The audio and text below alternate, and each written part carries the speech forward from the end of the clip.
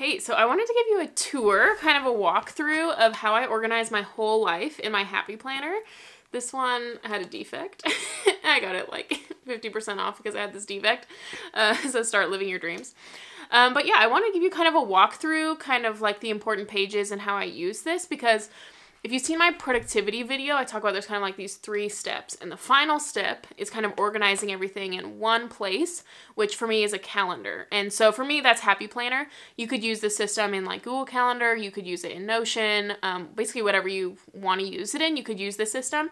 I personally just like pen and paper, so I use the planner. I'm using Happy Planner. You could use any planner you wanted, really. So I'm just going to start at kind of the front here. The first notable page is there's a page for birthdays. I would say a lot of planners have this. It's not anything special.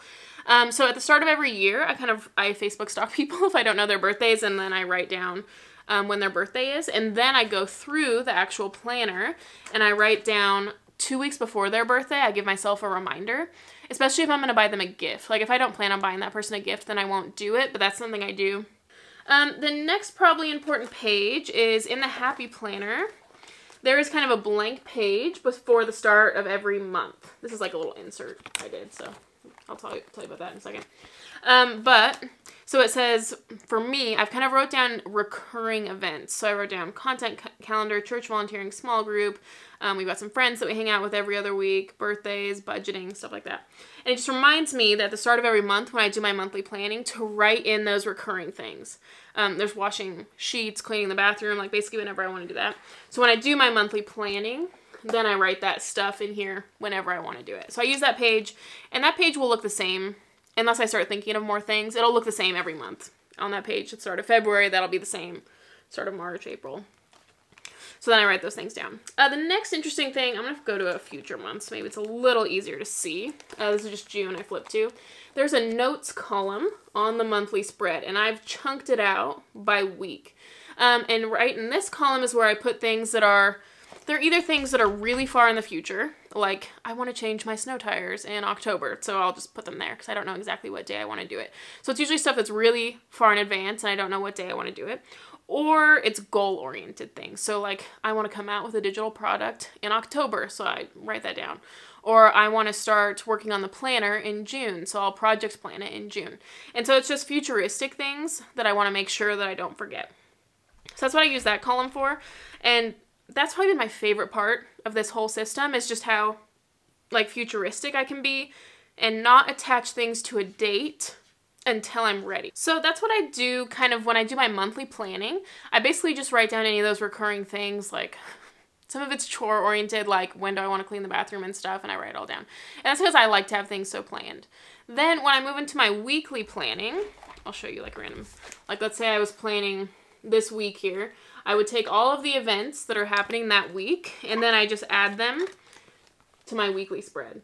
And stuff looks so messy on the monthly spread, but then once it gets to the weekly spread, it looks very organized in my opinion. Like, I'll show you a month that I've already been through. This is December, and it looks so messy. Like, it's incredibly messy. But I would rather all this mess be right here than in my brain. But then once it gets to the weekly level, it doesn't look like that much.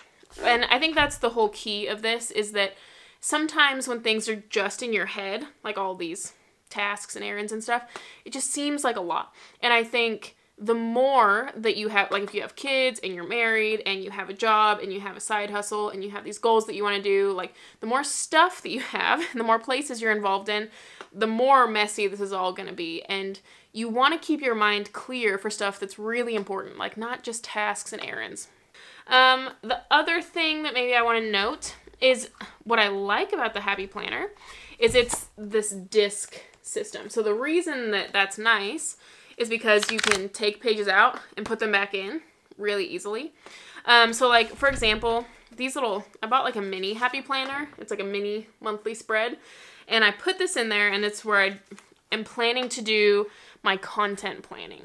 And then they just like snap right back in. So that's what I'm doing right now. Part of that is, so I actually have this hole punch. So like if you like a document online, like maybe you go on Etsy and you like this planner this person did, or like for example, maybe you like the vision book that I made and you want to put it in a planner, you can actually print stuff off, hole punch it, and then put it in here. I think the size is like 8.5 by 10, but I don't want to quote me on that. So that's what I really like about it. Last year I did a ton of customization. This year I'm not really. The only thing I really have is this mini monthly spread that I already showed you. Very straightforward. I have sampled tons of productivity systems. So many. Like, I've tried Evernote, I've tried Notion, I've tried Google Calendar, I've tried all this stuff. And this is the one that has worked the best for me. It's the simplest. It's the one that I've been able to sustain. I'm a pen to paper person, so you could use this with any planner. I'm using this one, but it's really what's worked out the best for me long term. This is the only planner and planning system that I've ever duplicated like year to year. I'm always just wanting to try new stuff, but I like the system. I'm in the groove, like it's just working so well that I'm keeping this one. What I love so much, the most about this system, is that it keeps my goals in line.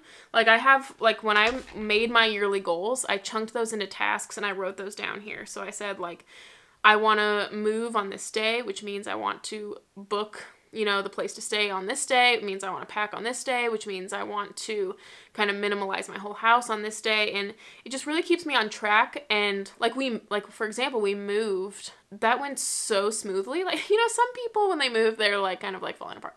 But when we moved, it was so easy because we chunked it out. Like, we found out and we knew we were going to move 30 days from then. So we chunked it out. Okay, what all do we need to do? We're going to just do a little bit each weekend, and it made it a lot easier. And it was just the two of us. Like, we didn't call any friends. We didn't ask for any help.